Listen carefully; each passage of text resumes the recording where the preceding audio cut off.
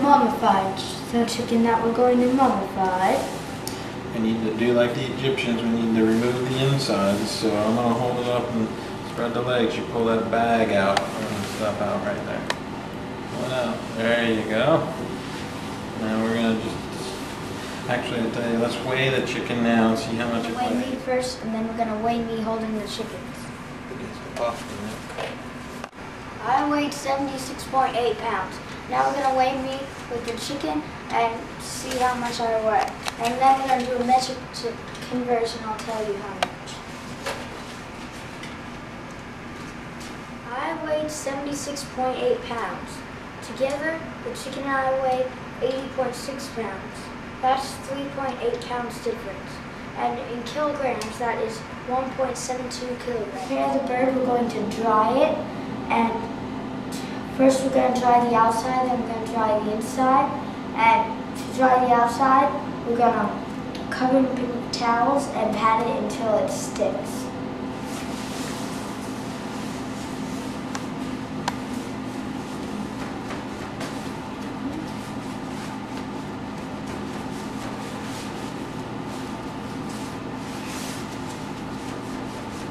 Now that we've dried the chickens, we're going to cover it in spices and rub it in so it will preserve like the ancient Egyptians did. What type is that? This right here is ground turmeric.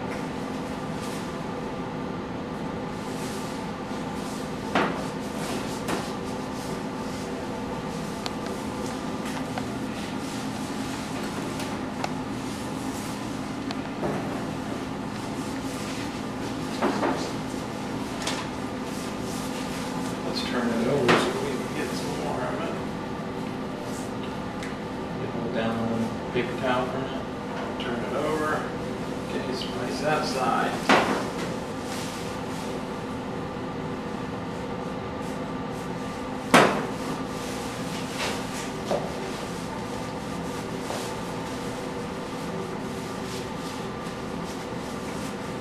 And now I'll put on rosemary.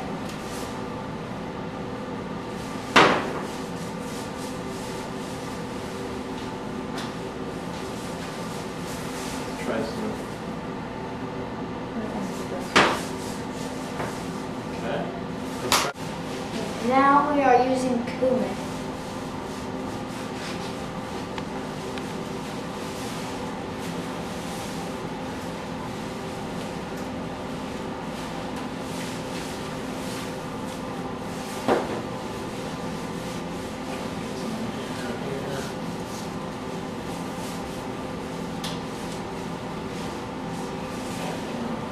Some nutmeg and some cinnamon.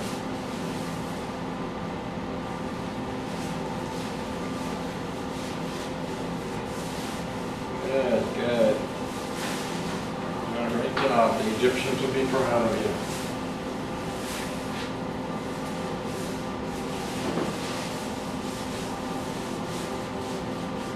A little over here on that side. Okay. Cinnamon. And now cinnamon.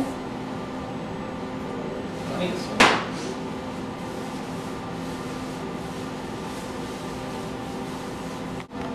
Now we shall use some thyme.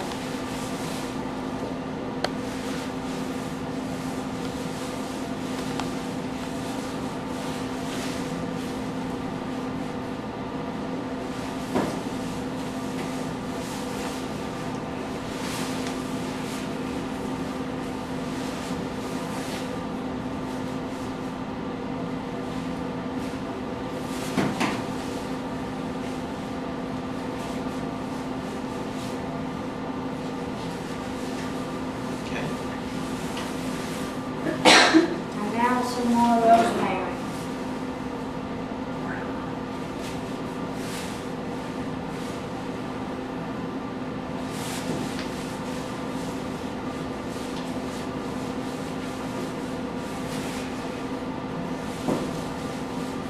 Next we will stuff the bird's cavity with salt. Fill it all the way.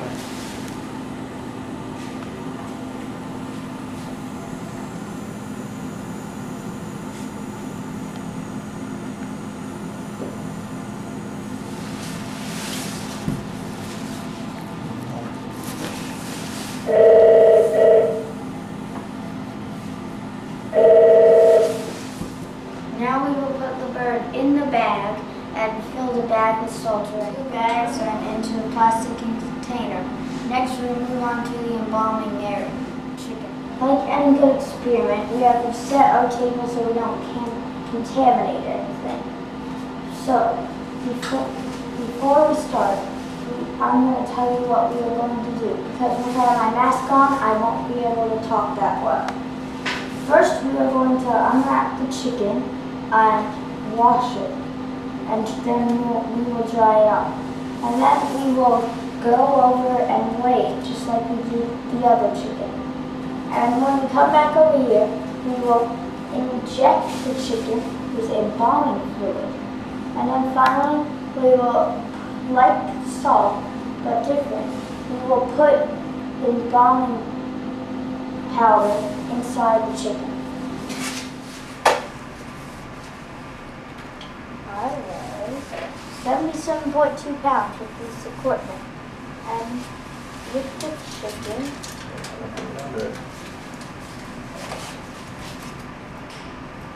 I weigh 81.0. This chicken weighs 3.8 pounds also, which is 1.72 kilograms. Because of dangerous chemical, I have a licensed embalmer inject the embalming fluid. Soon, he will inject the embalming powder.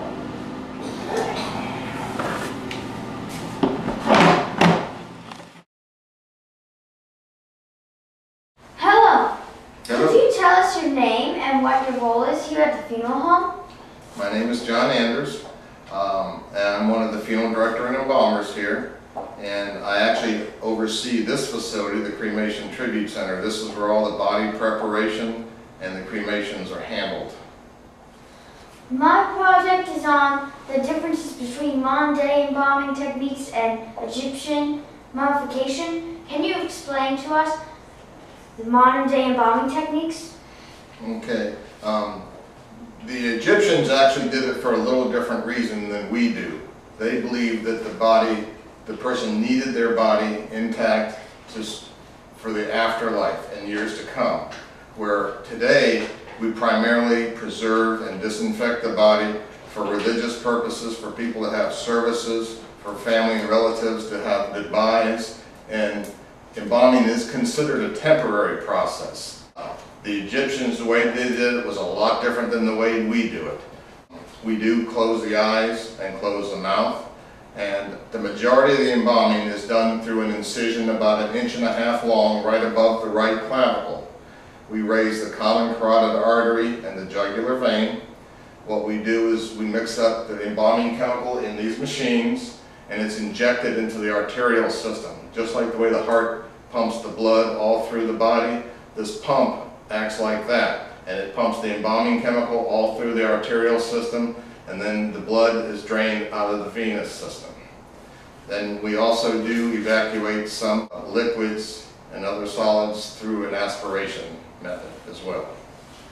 Ancient Egyptians removed all the organs except for the heart. Do we still do that today? No, we don't. A lot of people do donate organs and bones, etc., and skin, but that is done to help the living. As far as the embalming side, we don't remove anything like that. Everything is still intact. Okay. What benefits does embalming offer families and society? Okay. There's a lot of different reasons. If a person has to be transported back to their hometown in another state, the embalming, since it does do a preservation, it allows time frame for the body to be transferred by common carriers in an airplane back to their home state for burial. You have the option to do that because time is on your side then.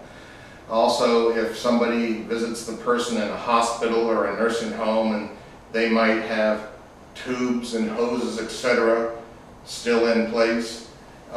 When we do the embalming, like I said, we close the eyes, close the mouth. We try to create a pleasant expression on the face, which creates what we call a memory picture.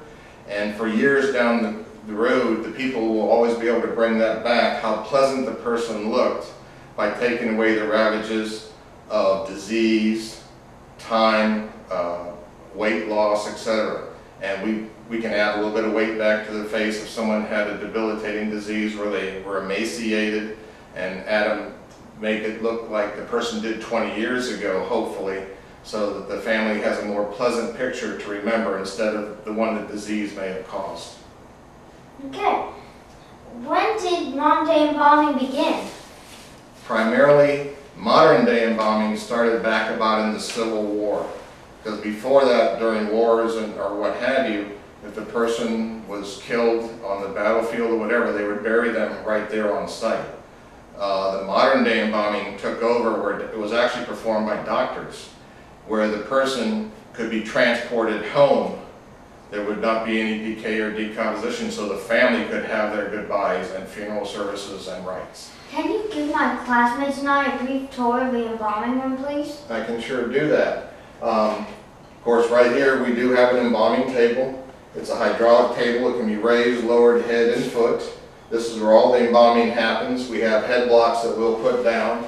We mentioned earlier that this is an actual embalming machine.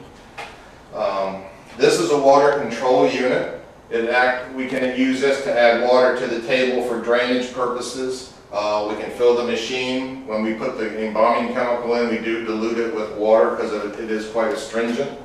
This is some of the instruments that we use. It doesn't have a blade on it, but this is a scalpel.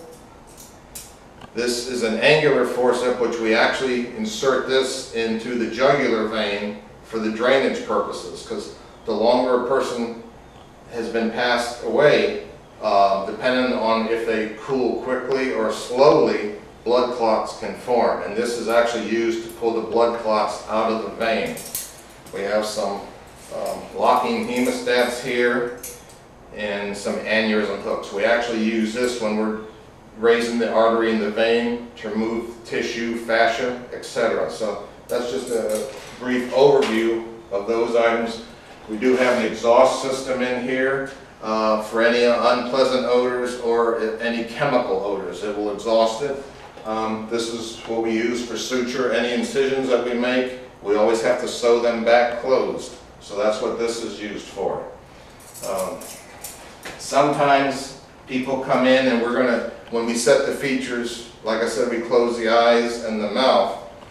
Sometimes they don't have their dentures, or they've lost their dentures if they've been in a nursing home.